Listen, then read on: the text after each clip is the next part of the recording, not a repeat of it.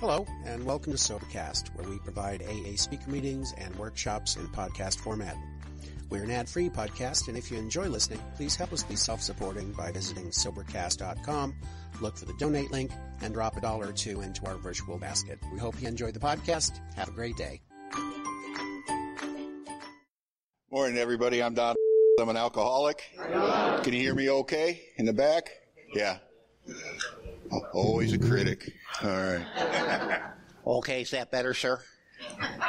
Okay, Anyway, thanks so much for being here, and it's wonderful to participate in this with my friends Marty and Danny, and thanks, Tab, for putting this together. And they assigned three of us this topic because they figure we'll have to circle it, and maybe between the three of us we'll be able to make some sense of it.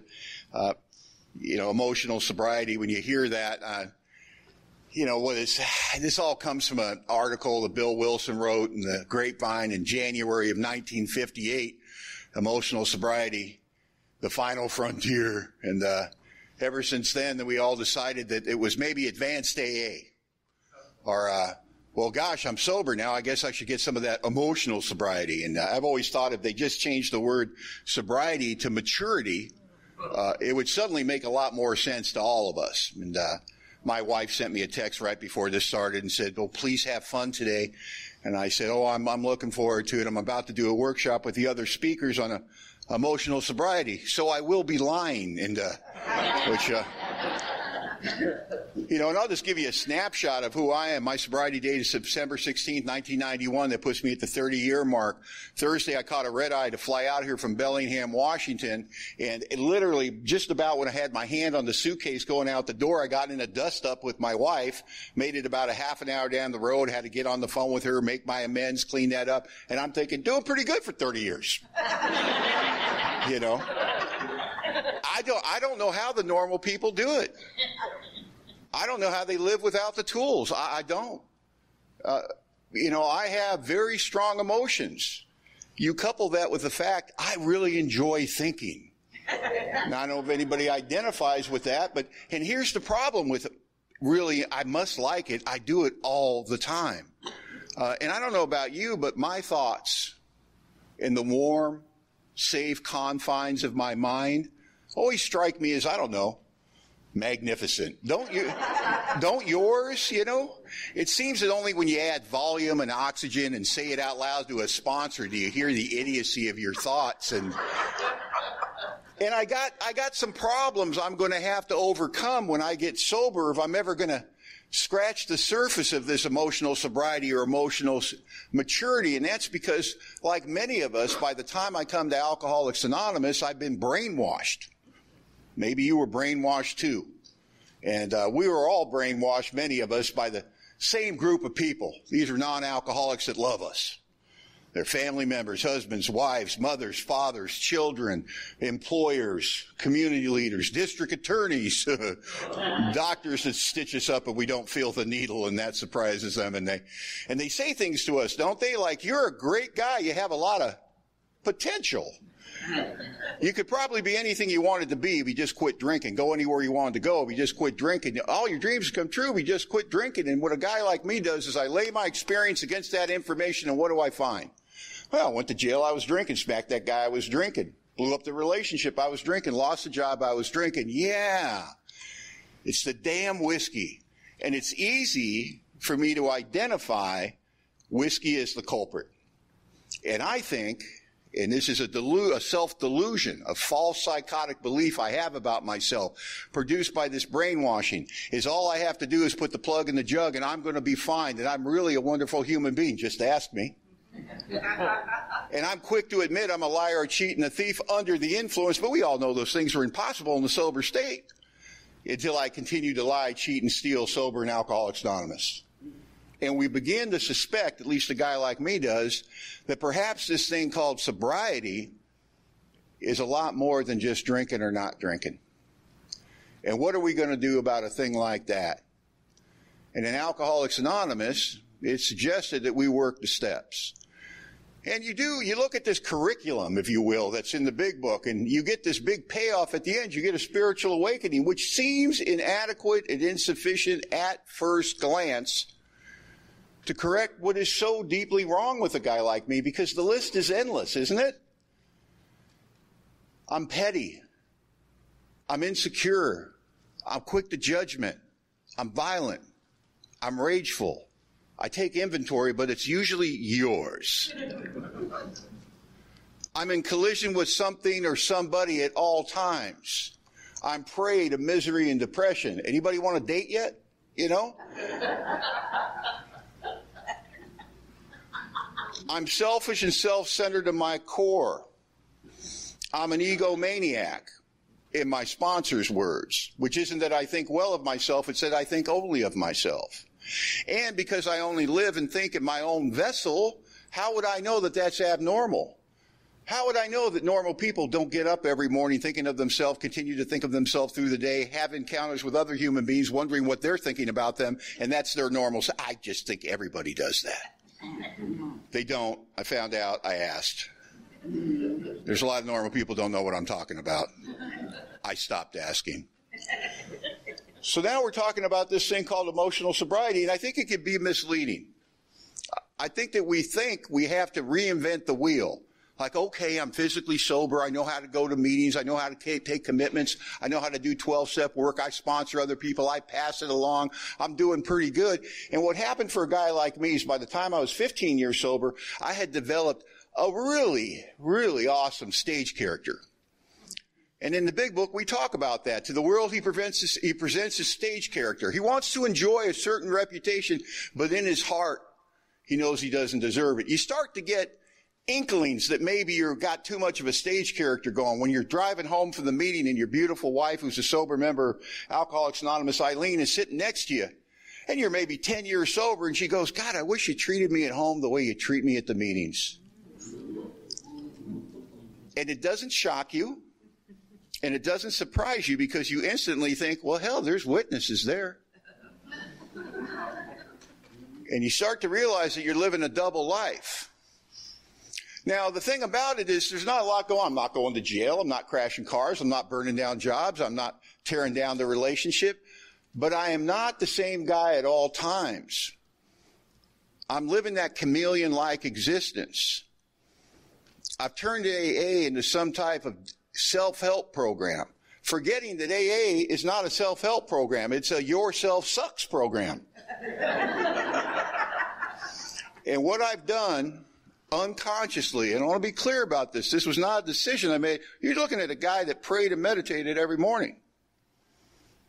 And there seemed to be some type of spiritual guillotine hanging at the front door that when I went out, it severed my conscious contact. And I ran on self-will all day in collision with somebody or something. Went to a meeting at night, hopefully got called on so I could share something spiritual. Went home and wondered why I wasn't changing on the inside. You see, I changed on the outside. That was easy. It's easy to clean up and figure out what they want to see.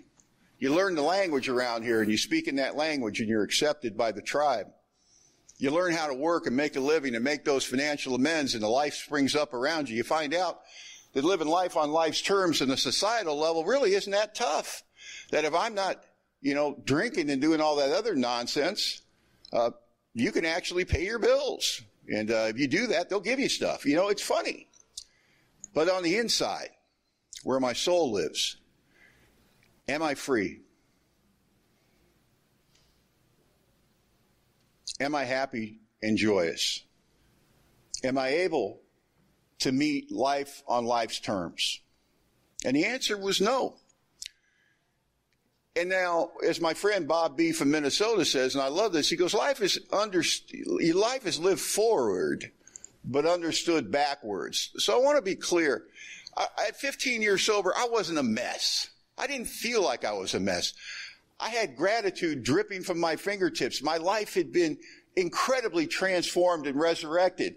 At 15, I was perfect. But I looked back at the guy at 10 and I went, well, that guy was an idiot. But at 10, I was perfect.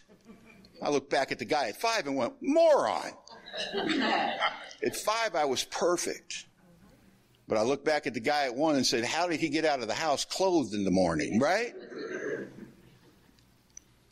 We're perfect if we're sober and we're in the game. And we've taken Alcoholics Anonymous into our hearts and the minds, and we're trying. And what I'm trying to share with you is experience. And if I do nothing else, maybe I could just save somebody a little bit of time. That's all I'm trying to do.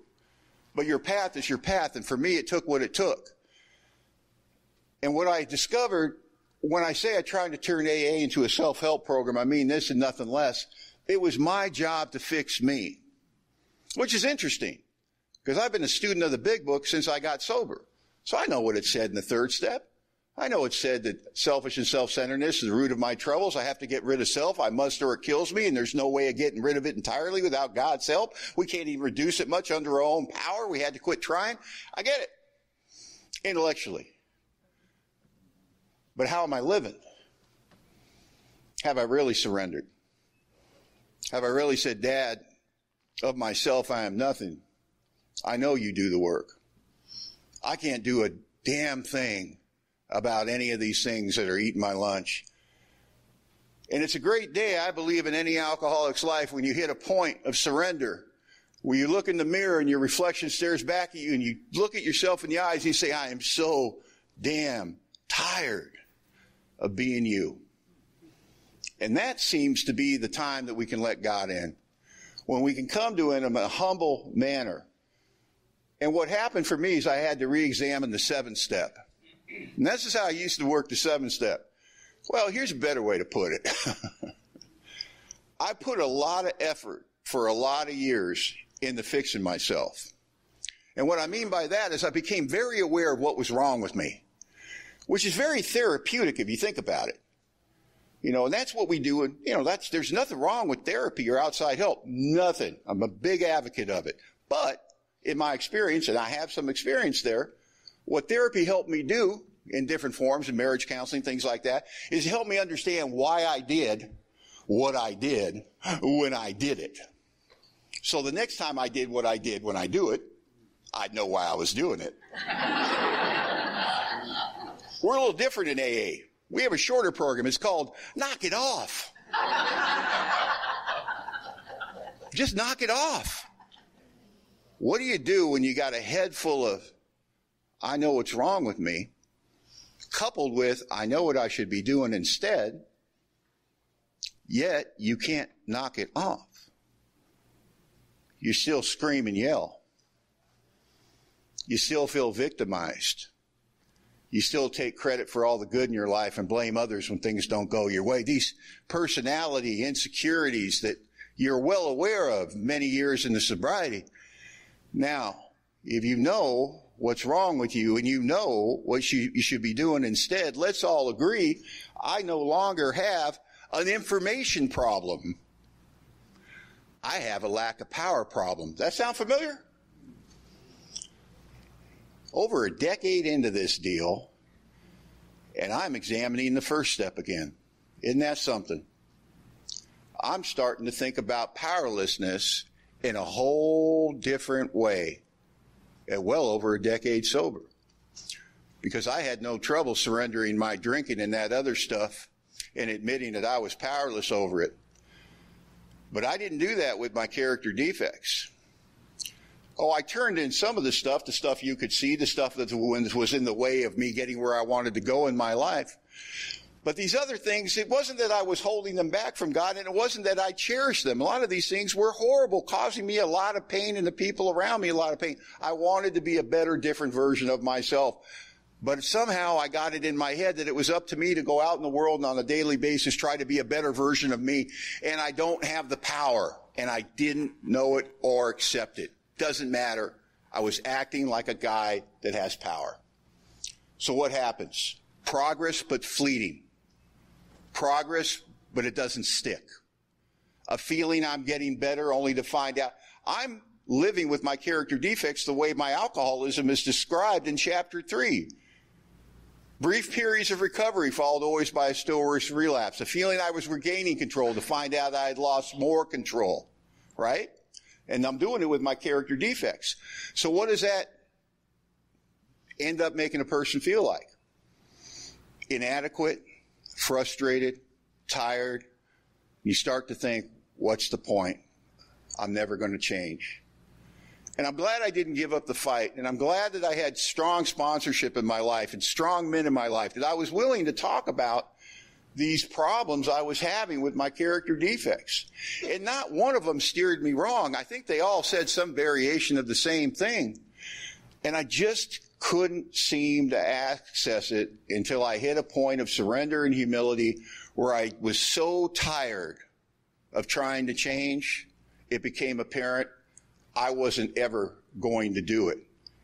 If it was going to happen, something big was going to have to happen in my life, and that power was going to have to come from somebody other than my ego. And now I'm ready to go to God, and I'm ready to look at the 7th step in an entirely different way. I expended a tremendous amount. I want to be clear about this. I was raised right. I know the difference between right and wrong. I'm a good human being. I've done some horrible things in my life, but underneath that, I got a good soul. I know that about myself. So it bothered me tremendously. I was not somebody that said, oh, well, what you see is what you get. I did not want to live the way I was living, act the way I was living at certain times. With that kind of humility, I now understood that all that effort, I tried so hard to change and I couldn't. Effort will have to be expended. I was expending it in the wrong direction. And I want to tell you, for the last 15 years, I have put no effort whatsoever into working on my character defects. None whatsoever. And today, I'm happier, calmer. Violence has been not a part of my life for a very long time. Anger has not been a part of my life for a very long time. I get perturbed. I get disturbed like everyone else. I don't lose my cool. It's rare.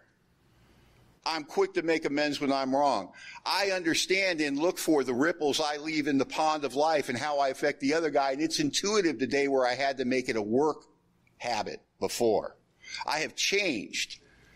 A lot of these character defects have been removed, or as a one-day-at-a-time program, I can bring it into my daily living, my prayer and meditation. And for that day, just today, because that's all I've got, I can live free of those things if I choose to what? Go to this power that is the right place to bring it. All that effort, all that energy I put into working on myself to become a better version of me, I knocked it off. It's a fool's errand for a guy like me. Where's that energy now? Prayer, meditation. Improve my conscious contact with God as I understand Him. I have found that when I simply do as I think God would have me do, simply think as I think God would have me think, I don't even have to be right. I am just simply, that is my approach to life. I'm just trying to do what I think God would have me do. Regardless of the accuracy of that, in that moment or moments that I'm in that state, my character defects are instantaneously removed. They cannot take a deep breath. That is my experience. Does that mean that when I don't have a good conscious contact with God, everything, all hell breaks loose? No, of course not. It just means that somebody slips the leash off the tiger. That's all. It means it's possible. So what's the answer for a guy like me? You didn't hide it from me, did you? Conscious contact. I'm awake, I'm conscious. Try to be connected to that power. How, when? As often as possible for a guy like you, Don. As often as possible. I have found there's no middle road for me. I'm a guy that's either going to have an outstanding, spectacular, bright, shiny, vibrant relationship with this power, or I'm going to live with my ego. There is no in between for me. Thanks for listening. I'll pass it to Marty.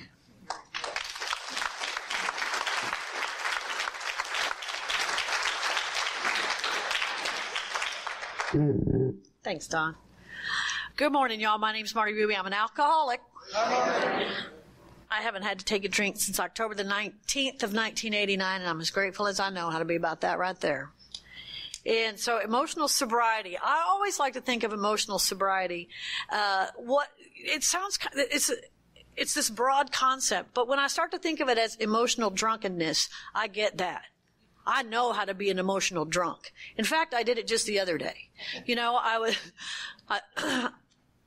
did something stupid and I went to Home Depot with my husband. And so we were, you know, I started gardening this year. First year to ever garden. So, you know, that means I'm plowing under an acre. I'm going to feed the world. It's not just a couple of plants. No, right? Got to go way over the top because that's how I roll. I know none of y'all do. But then, but the first thing I put my plants in, my dog runs right through it. So I'm like, I need a fence.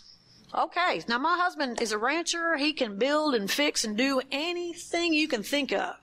So we go to the Home Depot. And I'm like, this is the fence I want. I want the cute one. Right? I want the cute one. It's not very practical, but it's adorable. Right? And he goes, well, now, darling, that's not going to work. And I went, what do you mean it's not going to work? He's like, this one over here is going to be much better. Well, now remember, he's only been ranching his whole life. I've been gardening for about 15 minutes. And he's not yielding to my influence, dadgummit. And so I literally went, okay, fine. Get whatever you want, right? And I actually stomped my feet down the aisle of Home Depot. Yes, I did. Oh, yes, I did. Right? We got the fence he wanted. All right. So I say this because it didn't take me to the end of the aisle, to Don's point, that I knew perhaps I'd crossed the line. Right? Perhaps I'd crossed the line into that emotional drunkenness. One more time. I really think about in terms of spiritual progress rather than spiritual perfection. I got to aim for spiritual perfection. Right? I'd love to be able to go to Home Depot with my husband and have it be a pleasant experience. Haven't had that yet. But I'm aiming for it. I am aiming for it, and I'm confident with God's help I'm going to be able to do it one of these days. So I just want to give you a little background about who your spiritual speaker will be tomorrow morning. And really, to Don's point, also, this is about maturity. And I was thinking about how alcohol was just a symptom of my underlying spiritual condition. I want what I want when I want it. And I will come through you, over you, to get it. Right? And I will resort to whatever means necessary. If it involves stomping my feet, I'll do it. If it, and that's what I am without God's help. Absolutely.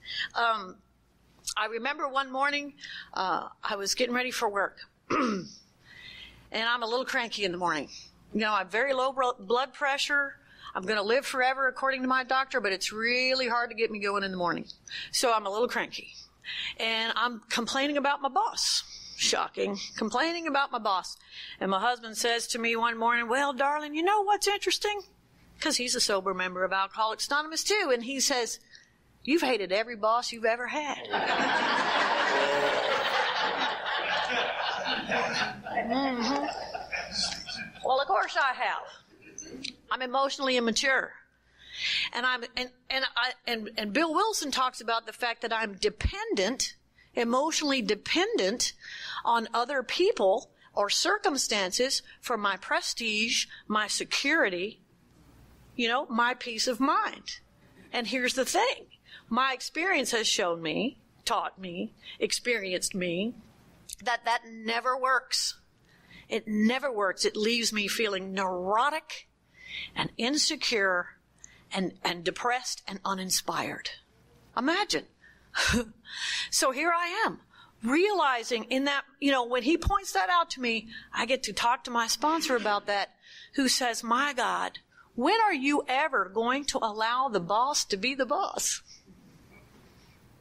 I'm like, I'm going to need a minute with that one. Right? Because have you met me? Look how smart I am.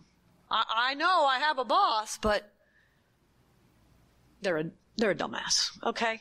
And that's how I approach so much without God's help. Right? And so,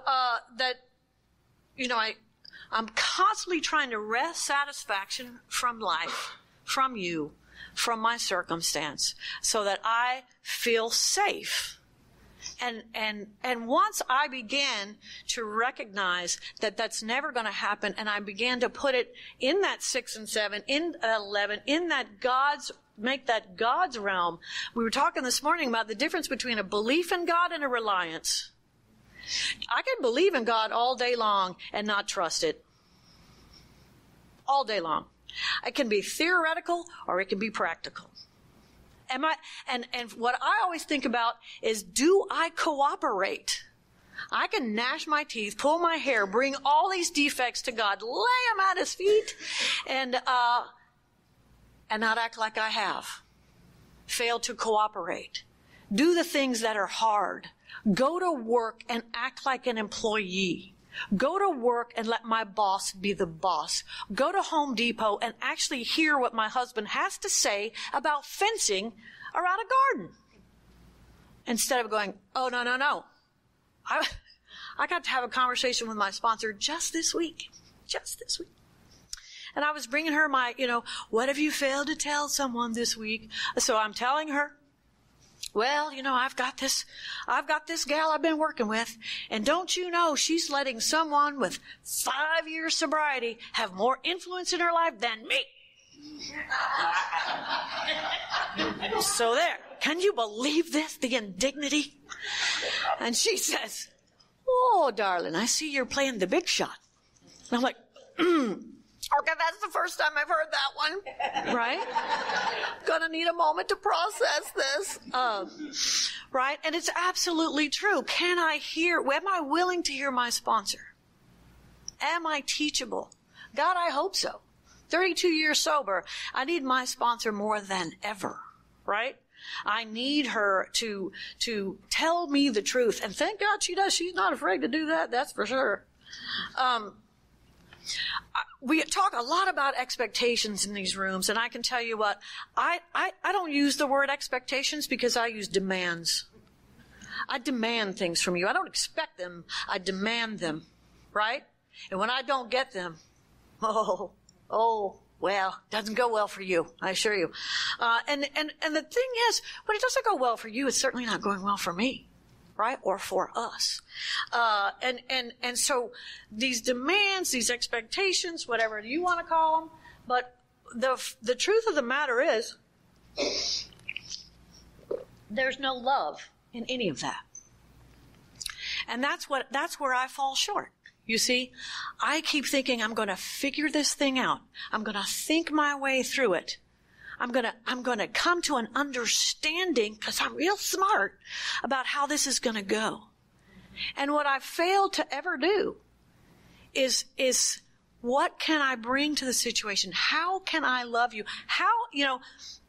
I truly pray that prayer. God, I don't know if I'm doing your will today, but it's my heart's desire that I do so. And I hope that pleases you. Right? That's who I want to be today. That's who I believe God wants me to be. But I can lose sight of that in a heartbeat. In a heartbeat. Just point at the wrong fencing, right? And but when I can bring back my relationship with God and try to cooperate with who I truly believe God wants me to be, of course it's love, right? Like my husband likes to say, if it ain't kind and loving, it ain't AA, right?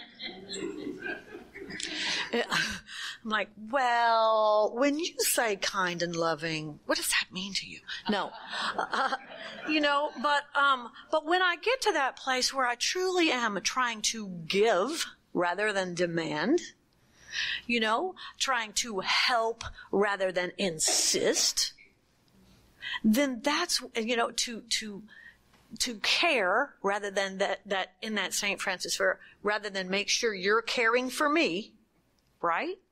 That's when I get peace of mind. That's when I feel emotional stability. That's when I feel my most mature, right? And in this way, when I'm trying to be that channel of thy peace, right? I read the St. Francis prayer for years. I'm like, that just sounds like you're an idiot. That sounds like you're going to be a doormat. That sounds like you're going to, somebody's going to take advantage of you. Old ideas, and absolutely terrified of life. Absolutely terrified. Because if I don't have that reliance on God, I'm left with self-reliance. And self-reliance always fails me and leaves me feeling terrified. When I'm feeling terrified, I am so immature.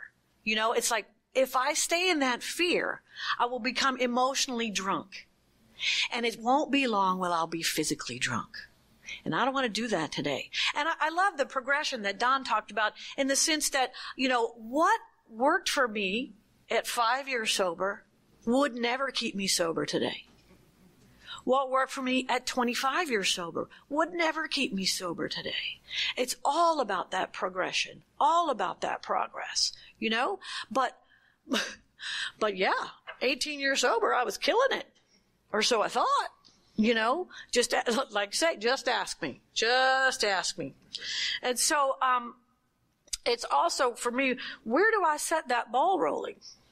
You know, we can ask ourselves that question. Where do I set that ball rolling? It's always with those unhealthy demands, right? Demands that you be a certain way. Talk about it in the third step all day long. If only you would do as I wish, the show would be great. And then I'd feel safe. And then I'd feel prestigious. And then I'd be secure. And then I. And all of that is for me trying to figure it out. And I spend an inordinate amount of time there to this day until I get caught one more time. I'm figuring it out. You know, in my home for the longest time, I would demand equality. Now, you could say my expectations were equality, right? And I'm talking about, you know, just around the house, equality. I feed the dog, you feed the cat. I wash the dishes, you do the cooking. This. Tit for tat. Quid pro quo. Right? And as an alcoholic, I promise you, you will never do enough where I think it's fair.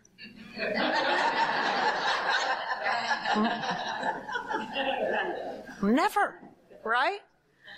And so when I began to when I took that stuff to God, because it was miserable, it was painful being in my house, painful. And we've been together 25 years, but it was still really painful. You know, at 10, 15, trying to get him to do something where I felt like I was an equal partner. Oh my God, that just makes me want to go, how boring. How boring is this, right? And when I finally began to understand the essence of that St. Francis prayer and go, what if everything I do in our home becomes a prayer? What if every dish I wash is a prayer? Every time I feed that dog, it's a prayer. How about I make the bed and it's a prayer? And I do these things out of love, gratitude, where I want someone else to feel loved by me, rather than constantly trying to yank love from someone else. To make me feel equal, to make me feel loved. All those things. Ugh. I was exhausted. And constantly feeling like, he's not meeting my needs. This is never going to work. What am I doing here? Oh, woe is me, right? Poor baby, right? And once I began to take that stance with God's help, always with God's help, I cannot manufacture love and kindness on my own. I can't. What I manufacture on my own is you're out to get me. This is a cruel hoax. I literally remember, y'all, we'd been together 15 years probably. And I was constantly believing that he was setting me up to make me a fool, to trick me somehow. 15 years he'd been at this. We'd been at this, right? And I was in prayer and meditation. And I'm thinking, oh, it's just such a hoax. I know this, my life is a cruel hoax. And I heard that wonderful voice that said, well, if this is a hoax, he's awfully committed to it.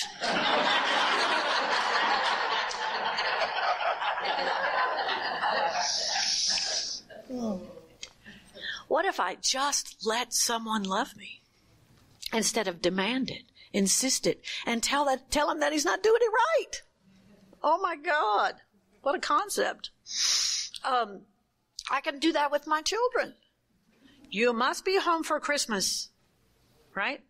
And my kids are late 20s, early 30s, building their own families, doing their thing, trying to create their own lives. They're wonderful. And, I can still have these demands. Better be calling me by 10 a.m. on Mother's Day, right? Whatever those demands are on these children. Or I can just love them.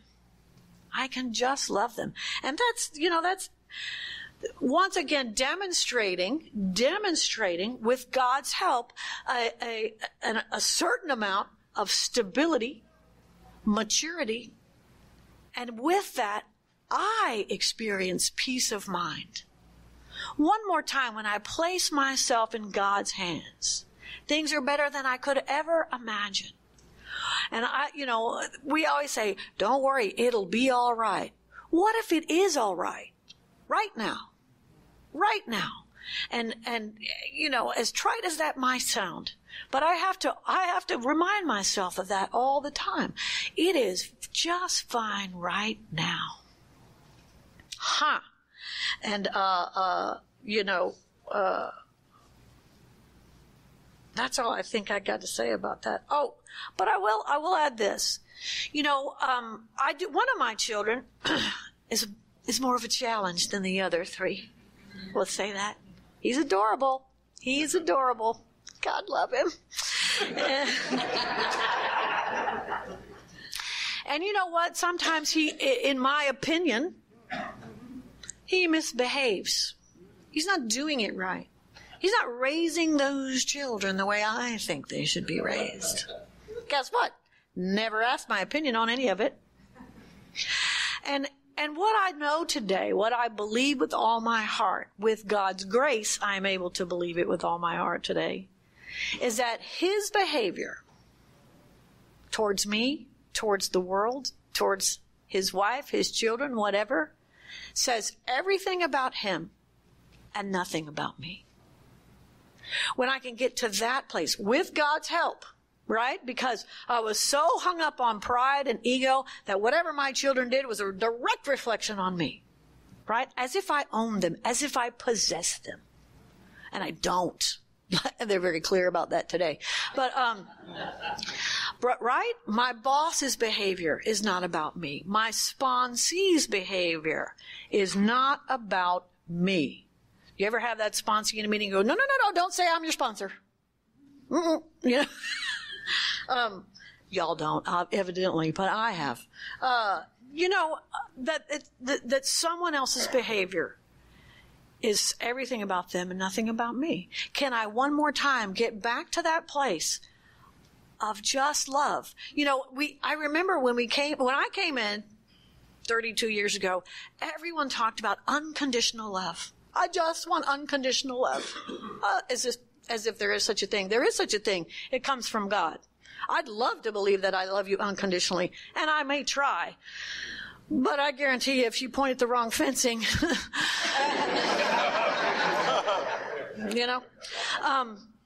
all of that to say,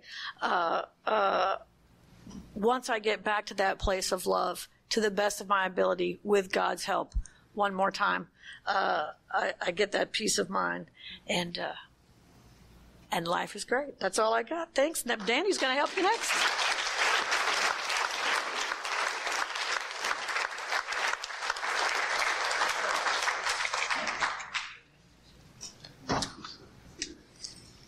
Morning. Did y'all sleep good? Me neither. I'm grumpy. No. I'm Danny. I'm alcoholic. I've had the gift of sobriety since February the 18th of 81. It's a long time. And is anybody, who in here has been sober 40 years or more? 40 or more. See, I want to talk to you later. I'll tell you what I found out being 40 years sober. The stuff that I struggled with what? Keep talking? Okay, how are you doing? It's good to see you again. James, now. Usually he introduces, we talk before I get up here, but that's really nice. That's eye. Okay. It was in my eye.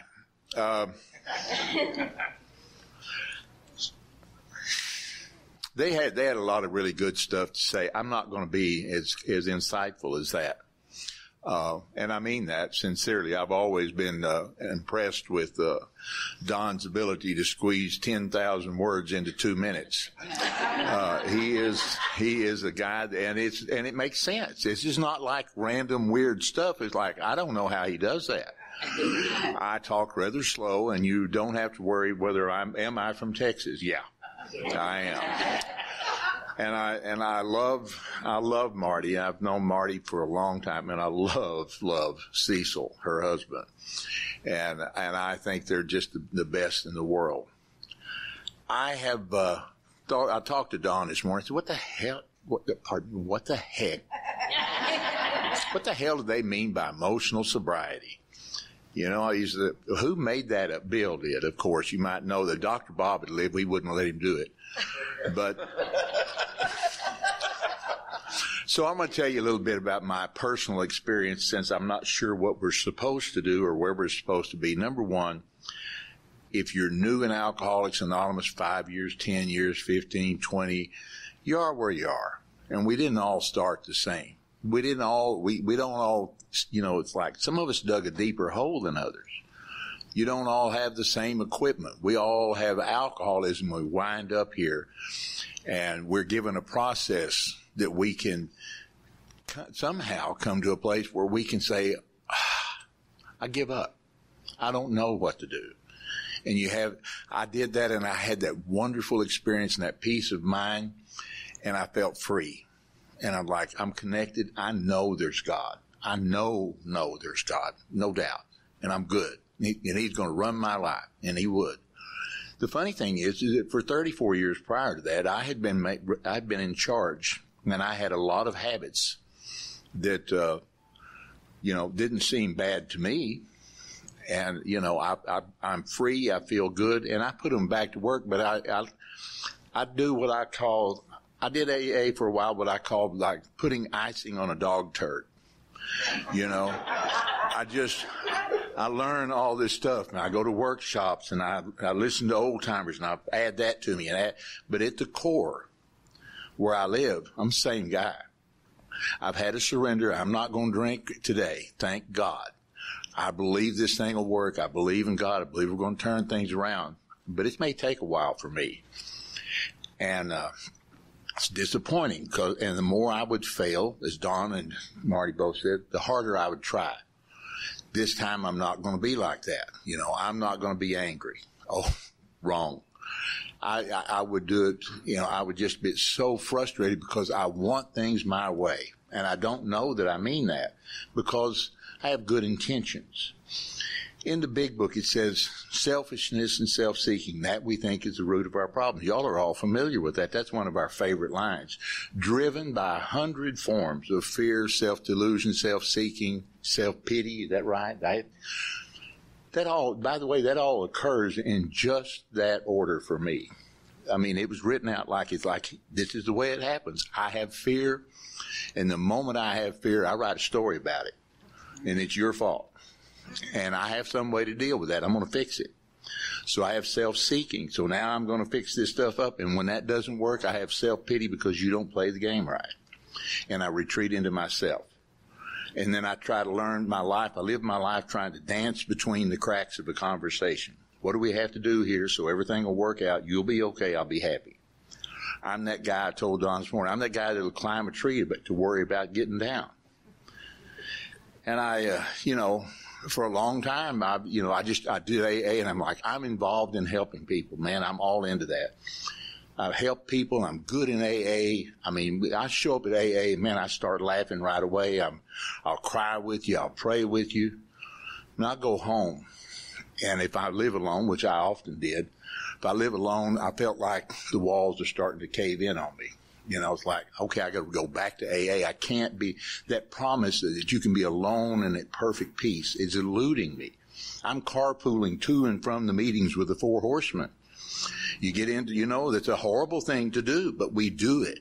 You're in AA. While you're in AA, in the herd, you're good. But you get off alone or you get off with your spouse, and it's harder. And you don't want to tell people that because somehow you feel like you have failed, but you're not. You got sober and now you're suddenly you. And it's like, well, this is very disappointing. I thought it was like I was just going to be like a baby Bill Wilson, you know, and it is not happening. And I go to first one person, the other. What do I do? You know, and I don't like that answer. I'll go to this one, you know. David Aronofsky told me, seemed like 100 years ago, he said, son, alcoholics are just like other people, only more so. And boy, and that's the truth. We have these extreme emotions, and some of us are even more extreme. And I don't know what your path is. I don't know how you're supposed to be. I know that I have a hell of a time trying to figure out how to hang with you very long. And then I want to run away. I'm an introvert at heart. I will get up here, laugh, cut up, speak, and it drains me. I want to go to my room and hide, watch sports, and wait for the next time to come out and say, are they still there? You know, and my friend Charlie, he does this. Charlie gets up, does it. It energizes him. Hell, he wants to be with you all the time after that. I'm not like that. And so why am I comparing myself to Charlie? You know, but I do, you know, it's like Charlie does this, Charlie does that, Marty does this, Don can use 50,000 words in 2 minutes, and it's awesome. And we compare ourselves. God only made one Danny. It's the only one he's ever made. And by the way, I didn't come really with a book. I mean, I'm just like, I'm winging it. Right now, I have no clue what we're doing here. I'm just trying to fill up another 10 minutes.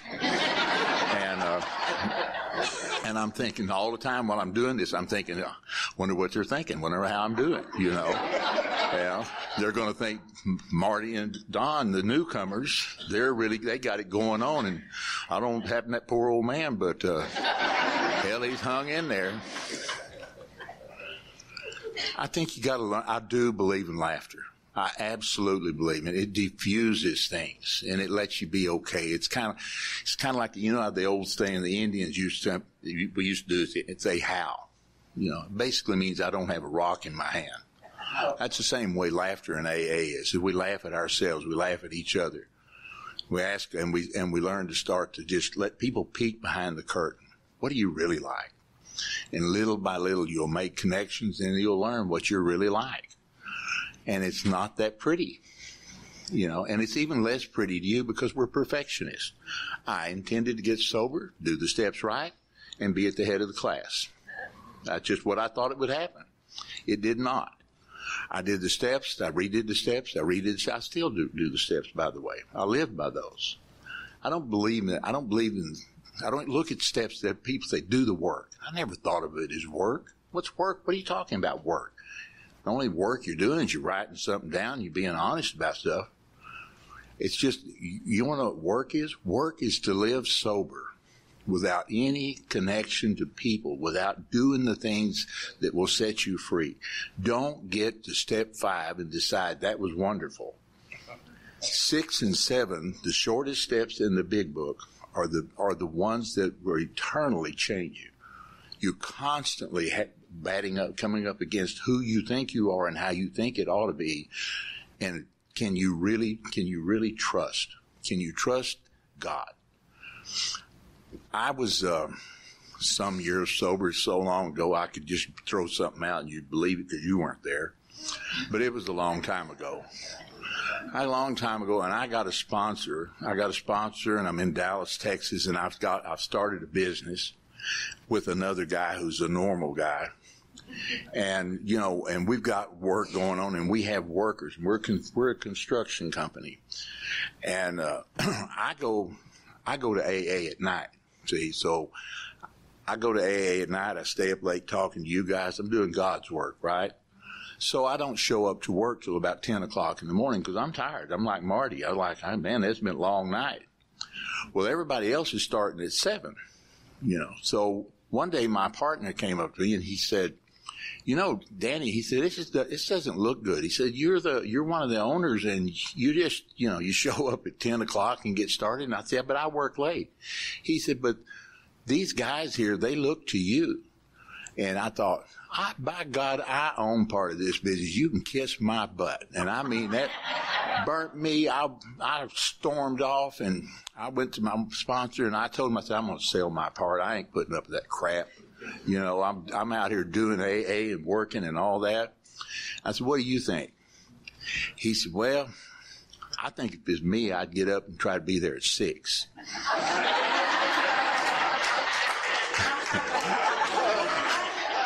I mean, why? I don't even know what I was thinking when I asked at AA, you know, because they're not, and by the way, he wasn't the one going to get up at 6. It was going to be me. But he said, I'd get up at 6, and he said, I'd have everything ready, and I'd outwork everybody. I thought, I'm going to go do this, and I'm going to show you that what it's going to do is going to wear me down, and it isn't going to change a thing. And you're going to see that this is a bunch of crap. But I went ahead and I got up, and about 2 weeks into this, my partner walked up to me and he said, man, he said, this thing is clicking so good. I cannot believe what a difference you're making. He said, the guys just love working with you. I was almost disappointed, you know, because you really don't, I mean, you want things to be better, but you want them to be better on your terms, not like that. Because if that's the case, you know, I got a same sponsor. I'm in Dallas, and you know, I'm getting out, and I'm having trouble driving. I don't know if you want to know what your spiritual condition is really like, go get in your car and drive. That'll pretty much tell you where you're at. Are you coming up here again? It's good. Okay, he's getting the one out there. So anyway. I'm finding I get irritated rather easily on the highway. And, you know, my favorite place on the highway is to be in the center lane in front with nobody on either side of me so I can move this way or that. That's it. Is that too much to ask in a city of like 6 million? It really is not that big of a deal. But I'm in Dallas and I'm doing this thing, and by the time I get where I'm going, I'm already just wound up.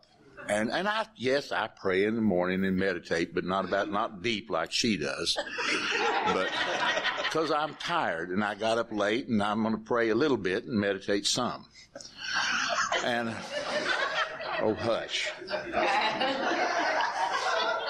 I've been speaking with him for 100 years, it seems like, and I never can I always come away feeling inadequate. You know what I mean? I want to say, dude, listen, I'm the guy with all the sobriety. You be quiet.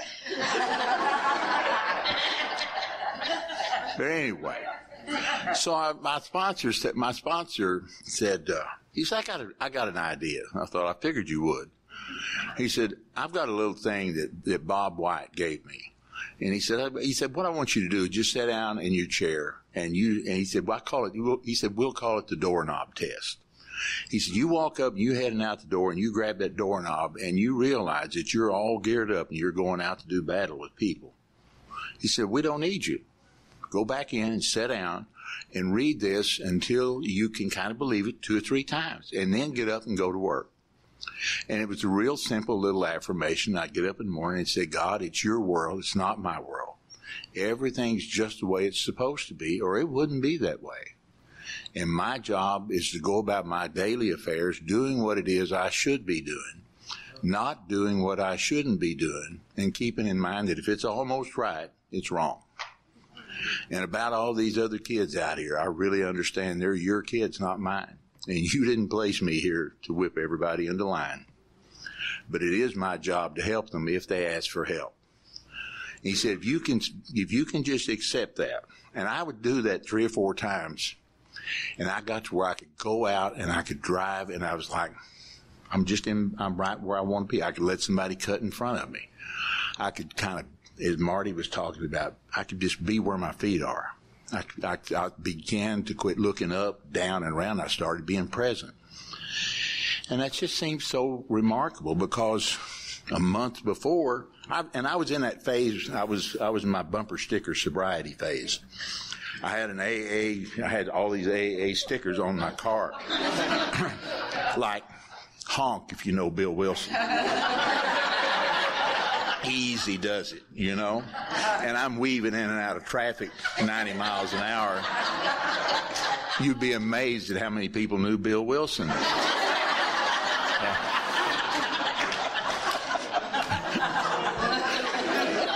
I remember calling my sponsor and told him I was driving down the road, and I thought, it just dawned on me, you know. I thought, man, I went out there and got those stickers off, tore them off. I don't want anybody to know I'm in AA. I called my sponsor about that. He said, son, those stickers are for you.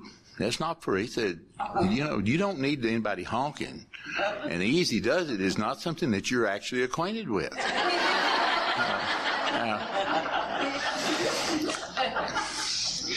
I am so prideful and so self-centered and so sure that I'm right. And how it is that I met up with you guys, and one of you could talk to me the way that guy talked to me. And I looked forward to it. I go in there and sit down, and he called me a knucklehead. I mean, you don't talk to me like that. But he did, and I liked hearing it.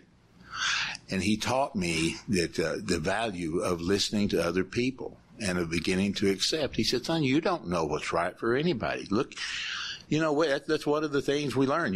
One of the things we listened to Clancy talk years ago, and he talked about living out in an old beat up car in a parking lot and wanting to give everybody his opinion. You know, people said, we don't really want what you have right now. You know, you live in an abandoned car.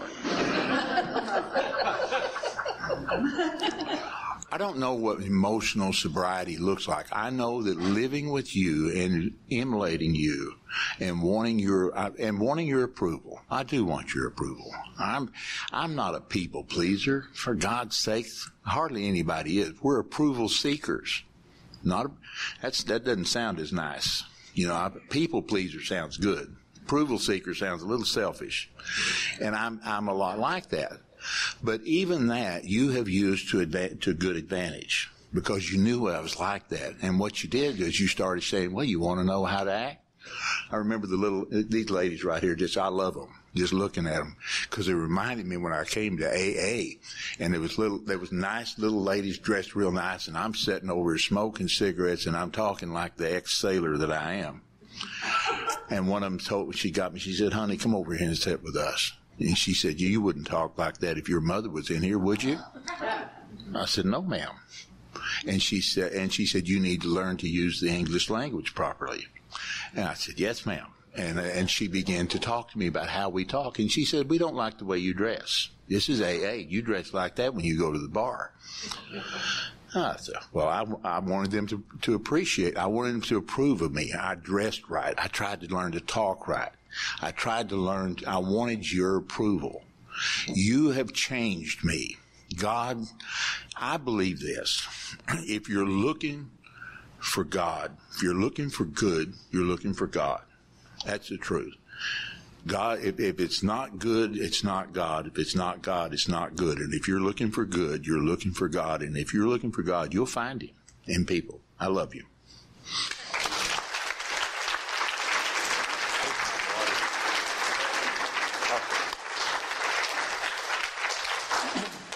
Oh, that was awesome. Awesome, guys. We're so blessed to be here. Danny reminded me of something I told my sponsor. I told him I think I'm a people pleaser, and he says, well, maybe we ought to check with the people you're pleasing. You know? Just before we start boasting here. But we've got some time. We've got a mic set up here, and we want to invite folks to ask questions. And awesome opportunity. And if you would, go ahead and jump up. We can even adjust it down if we need to. Yeah. So, yeah, who has a question?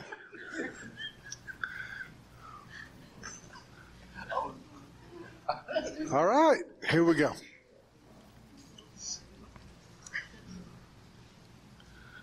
Actually, I have to head out to go start cooking and stuff for lunch, but I do have a question. A couple of years ago, I had a really good sponsor that taught me a lot about emotional sobriety, and even though I only had maybe 8 months at the time, I shouldn't say only, I should be grateful that I had that.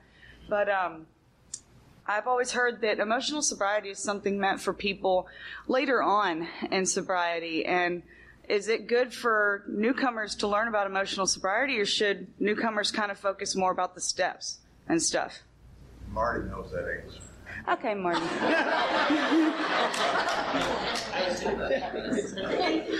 Wow. You're welcome.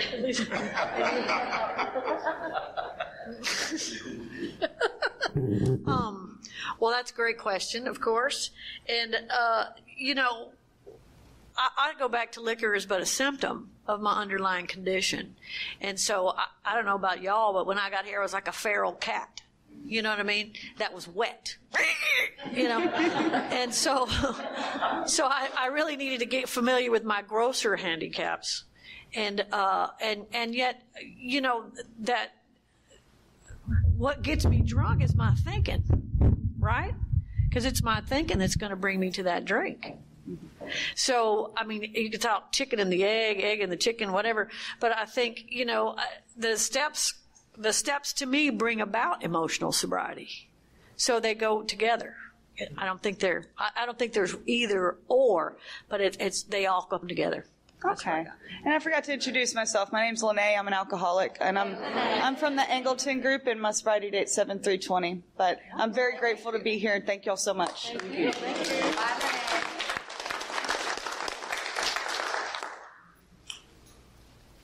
Oh, I thought we had a question. She's just going for lunch. Right. We explained it too good. Well, you did. You did. We're in awe. The homeroom. All right, there's Tommy. Hi, I'm Tommy. I'm an alcoholic. So, you know, how do you get that emotional stability we're talking about? And I can remember I had a year in the program, and, you know, I wasn't feeling too good about myself. I wasn't joyous, happy, and free. And so I looked around the couple of cities I was close to, and I found two guys that had what I wanted. But I didn't know how to get it. So I stopped going to the meetings I went to, and I went to the meetings that they went to, and I went out afterwards and got, you know, coffee and ice cream and did all those things. And if they were getting together on a weekend, I showed up. They didn't invite me. I just showed up, you know, and I hung around. And what I found out was they were doing things that I hadn't even thought about. They were doing things that I had no idea because it never dawned on me to do those. And it took a couple years, and I felt, you know how you feel when you're getting better and you look around at the guys that you're idols. I want to be like them. And then you sort of feel almost, you know, 7, 8 years later, you almost feel like you're getting to their level.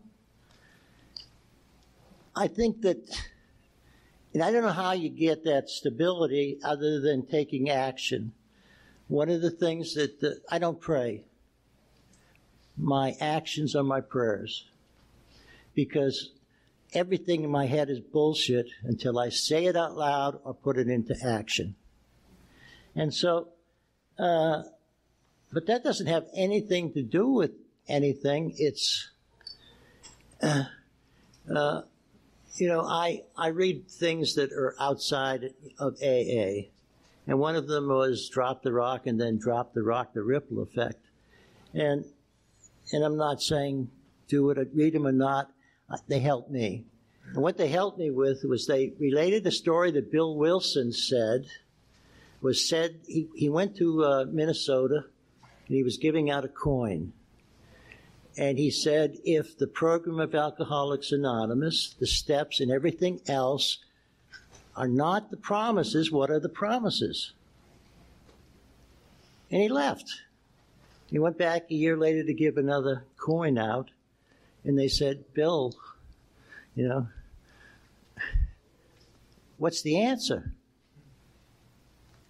And the answer he gave them was he listed 14 character defects, and opposite each one was the opposite.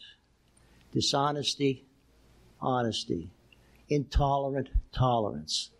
And he said, the opposite of our character defects are the principles of Alcoholics Anonymous. Now, the only question is, how do you get those? You get them by working the program and doing all those things that everybody else does, and you put that into action into your life. And the thing about those heroes that I had was one thing, and it was they had a ripple effect. People saw them and said, I want to be like Tab. Look at him. Well, I want to be like him. But I'm not. So the people in the program put out something that's there that other people notice. Thanks. All right. My name's Mark Foltz. I'm an alcoholic. Hello, family. I love each and every one of you in this room today, whether you want me to or not. I'm going to lose because my question can't be that long. Is it a question? Yeah. But anyhow, emotional maturity, there was a bumper sticker on the way here yesterday that I read off a car since someone mentioned that, and it said, horn broke, check for finger. Which panel member would that apply to? Horn broke, check for finger. That's Danny. Horn broke, check for finger. Which panel member does that apply to? What? What does he mean? You get shot in Houston doing that. Self-preservation in Houston, that'll stop you from acting that way. I don't know. Look, for us, I mean, I get it what you're saying. For us, it's pretty. By the way, this is 70% alcohol.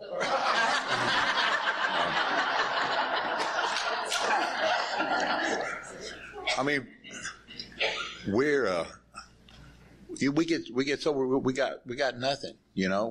We got me, and I'm going to AA, and I got a job, and now all of a sudden, I'm gripping the wheel tightly, and I'm giving instructions to people. Handle with care. It's like you said, the horn thing. Dude, if the horn's broke, then I'll shoot you a finger. What do you do? What are you doing when you do that? If you have that sticker up there, what are you actually saying to the universe, to people? I'm special. You have to act right around me. And that's not true.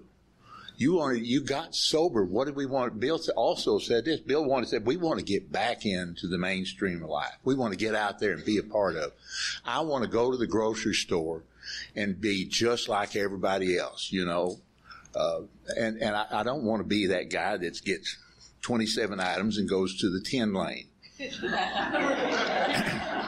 And you don't want to be the guy behind that guy that's counting that,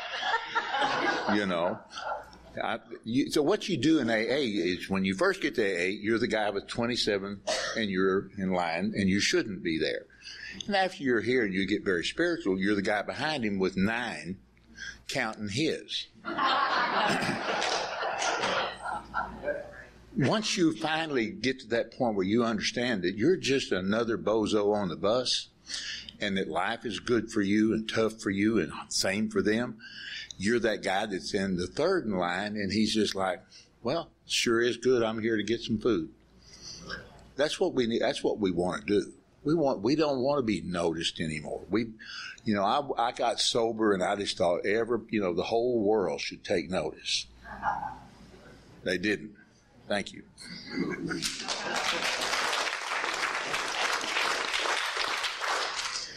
Hi, I'm Bobby, member of the Plantation Group, sober since 2010.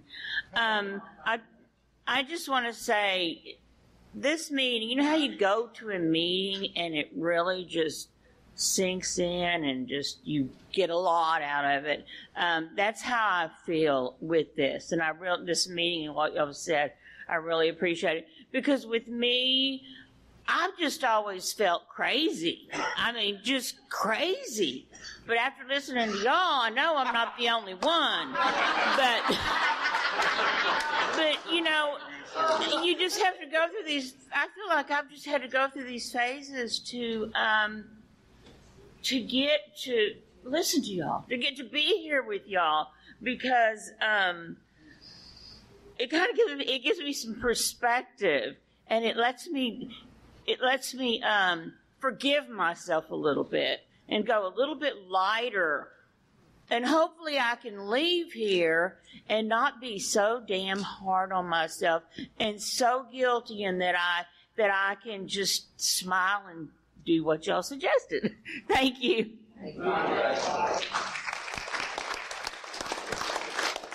All right. Any questions? Who has a question? All right. I'm Randy. I'm an alcoholic. Hey, Randy. I don't know who this applies to, but in regards to what y'all were discussing, several years ago, my sponsor, when I met him, I had 20 years. My sobriety date's 10/1/91, so I just crossed that 30-year threshold. But you know, he gave me an old 4-step that come out of Hazelden. It was the guide to the 4-step inventory. And man, it had the commandments in it. It talked about the little virtues, the building blocks, all these things. And I read that damn thing, and I got scared to hell. Because, like a lot of people, you know, you come in, you're crazy, you stay sober, you know, you get 5 years, 10 years, 15 years, and you think you're doing pretty good. And then somebody drops that rock on you, it's like, back to dinosaur days again. I ain't accomplished anything. And I think what Don was talking about, is that kind of like it is? It's like all of a sudden there's just a whole new, oh shit. Where did all this stuff come from? You know, I'm paying the bills, I'm saving a little money here, I'm going to meetings, working with people, I got a sponsor. You know, ain't that what it is, you know? But then all of a sudden, you know, and I got a sponsor that's pretty much drilled it into me that sobriety comes in 5-year increments. I mean, literally. And you know what? I've looked back, and there's something to that. You know? And I'm looking at it now, and I'm thinking, well, what else? You know? What do you do? How do you deal with that? That's my question. How do you deal with that? That sounds like a Don question. That's going to require a lot of words.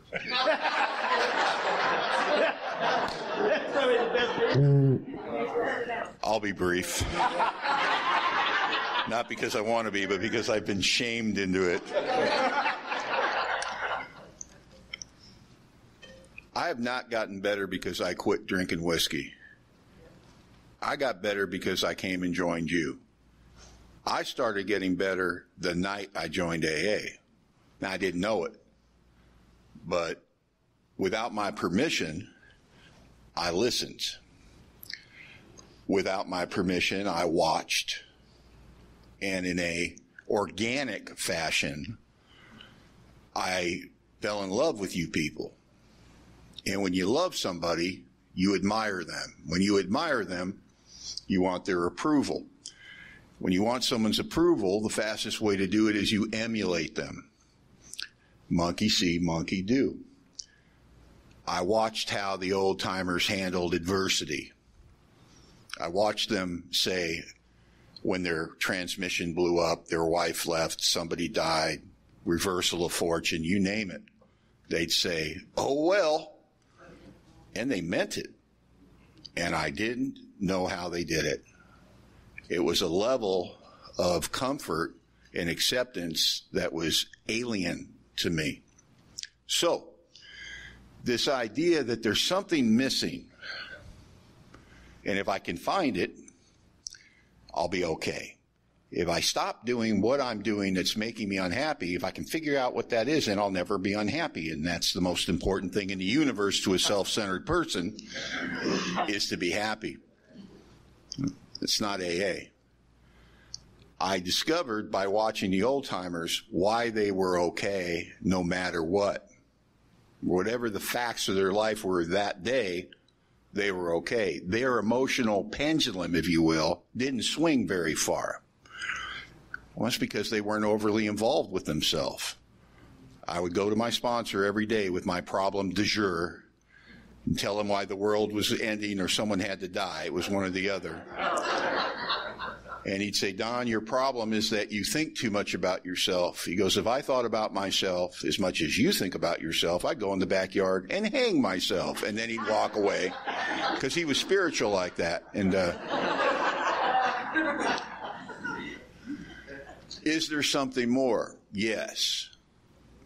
I will not discover the more alone. I know what I know today. I believe what I believe today.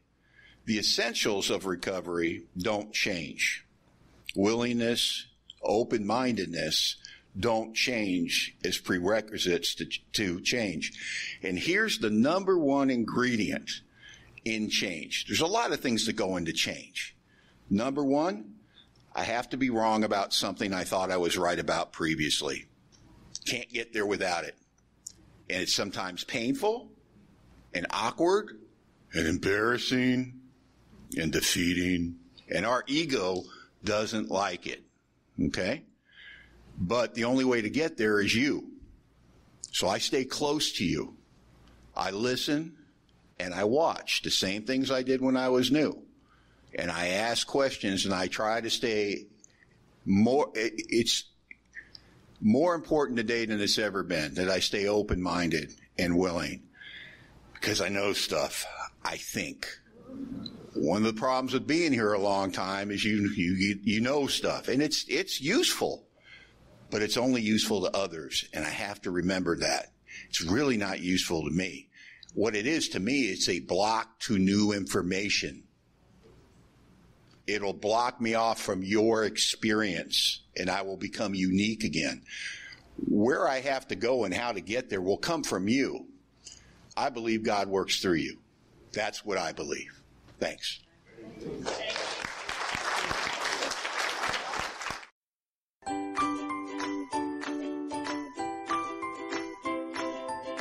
Thanks for listening. I hope you enjoyed the podcast. Sobercast is ad-free, and we'd like your help in order to keep it that way. So if you'd like to help us be self-supporting by pledging $1 or $2 a month, visit Sobercast.com and look for the donate links. Thank you very much.